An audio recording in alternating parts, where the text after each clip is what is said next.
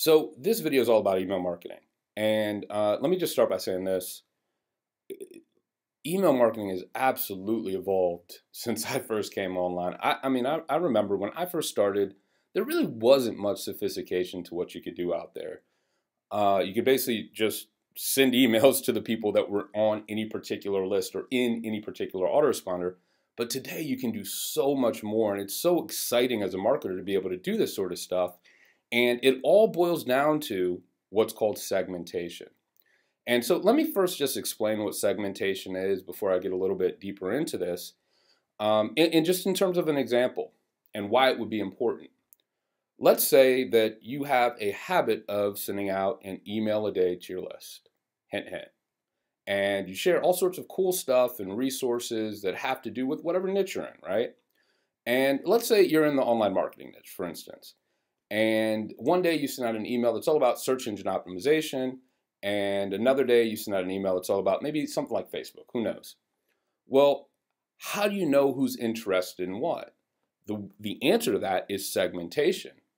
So if you send out an email about search engine optimization, for example, well, you can figure out who's interested in that topic by who opened that email, or to a higher degree, who clicked a link to a resource or something that you may have shared that had to do with that particular topic.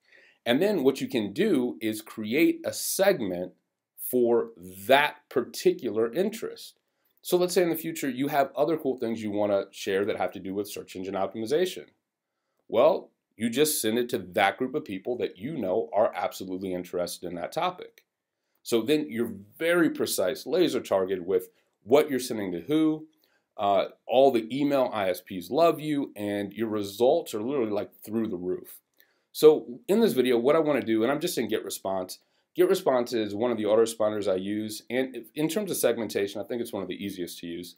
In this video, I just want to show you how to create the two most basic type of segments that you want to have on your list. Number one, that's opens. Number two, that's clicks. And so let me dig in and just show you how to create that segment. So on a daily basis, if you want to be sending emails to all the people that consistently open, here's how to create that segment for you to send those emails to. Once you've logged in, and this is going to be the same with most autoresponders that have this functionality, you go to Search Contacts. And then what you want to do is you want to choose the contacts, right? There's different selections. Just choose all to make it easy. But all the different options are pretty self-explanatory.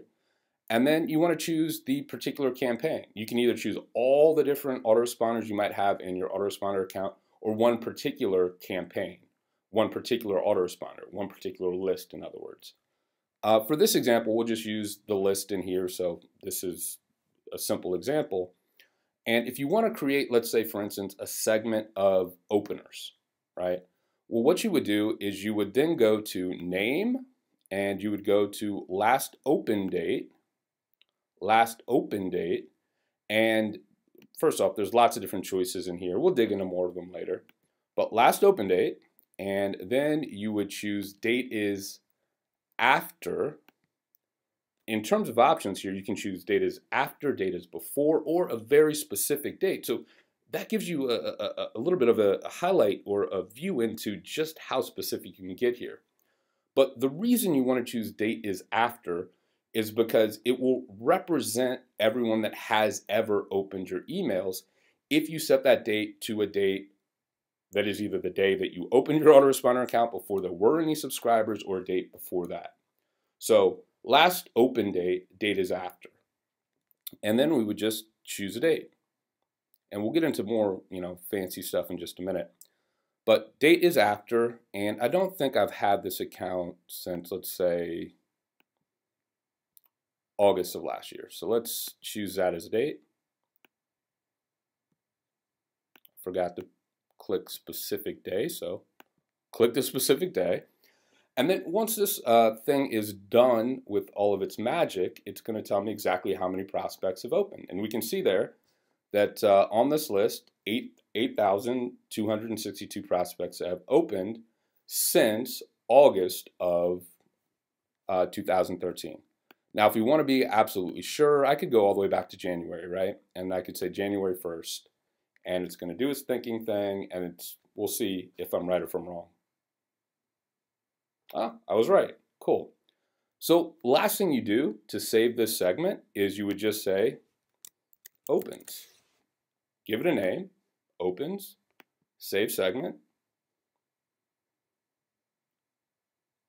Bada boom, bada bing. Now we've got a segment called openers. All right, now what if we wanted to do the same thing for clickers? So we would do the same thing. Last click date instead of open date. Last click date, date is after. And then again, it would be the same exact process. So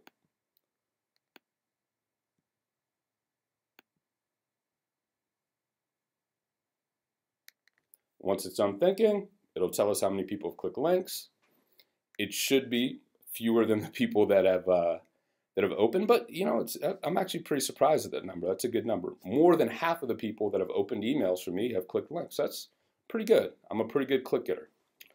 And then what I would do with this segment is I would just give it a different name. Actually, one thing I did wrong. Add a new segment, click that first. And now let's go ahead and do it again. Last click date is after, and then you choose a date on or before when your first subscriber joins your list. And then you let the system do its magic. And then what we call this group is clickers or clicks. Let's just call it clicks. Click save. I guess I've already saved one. So let's just save it as something slightly different. And now we've got those two segments. So last part of this video is just how would you use this? And then we'll dig into deeper, more, fancy stuff in just a minute. But in terms of how you would use this is, let's say you wanted to send out a new broadcast message. So create a new newsletter.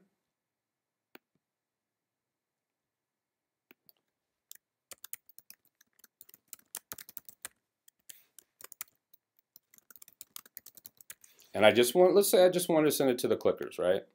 So let's choose one of my from lines there. Click tracking is on. The rest of the stuff doesn't matter for this. That's a discussion for another time.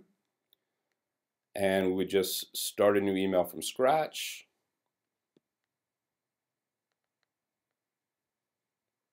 Create the email.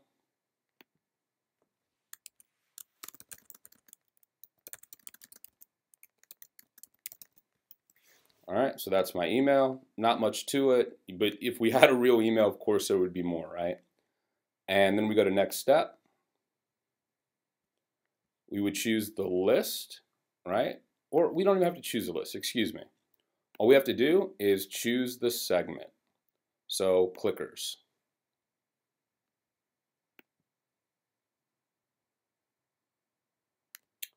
Again, let the thing do its little magic.